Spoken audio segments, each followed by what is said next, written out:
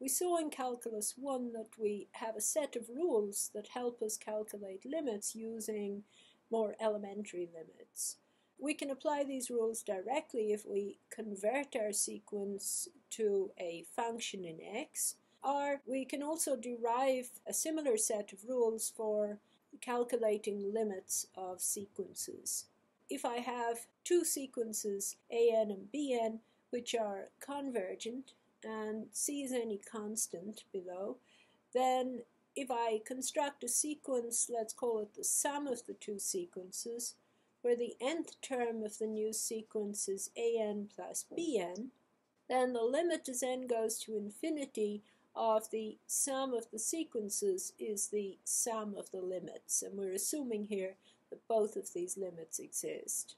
The limit of the sequence constructed by subtracting corresponding terms of the two sequences, an minus bn, is the difference of the limits.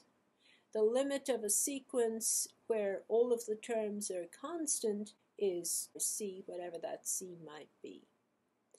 If I take the sequence an and multiply each term by c, then the limit as n goes to infinity of c times an is c times the limit as n goes to infinity of an.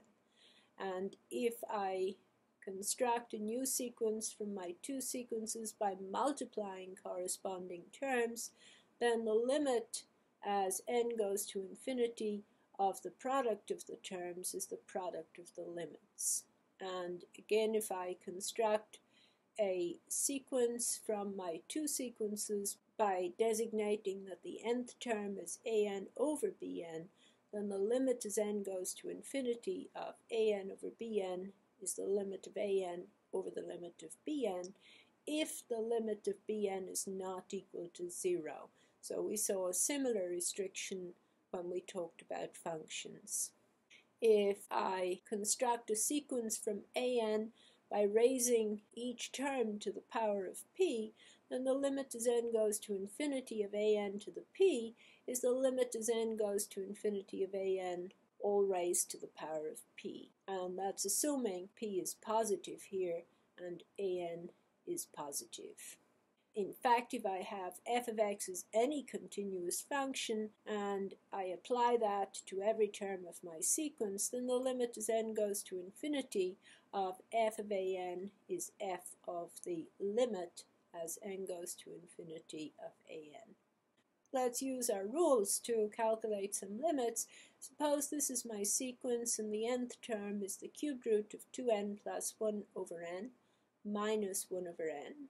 Then, assuming these two limits exist, then the limit as n goes to infinity of the difference is the difference of the limits. The limit as n goes to infinity of the cubed root of 2n plus 1 over n can be simplified further. It's the cubed root of the limit as n goes to infinity of 2n plus 1 over n because the cubed root is a continuous function.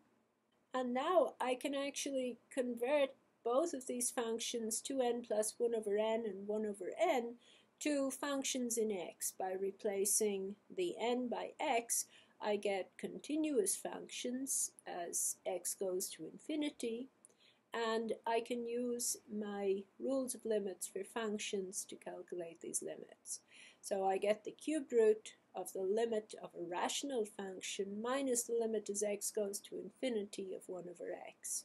And remember, when calculating limits of rational functions, the best thing to do is divide by the highest power appearing in the denominator, and in this case that's 1.